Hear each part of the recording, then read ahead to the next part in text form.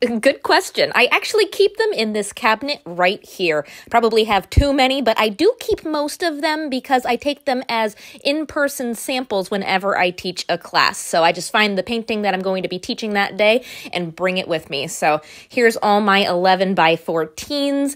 I do have some stretch canvas that I use as well, but look how much more space they take up. So I don't keep too many of those around. See, there's the pumpkins.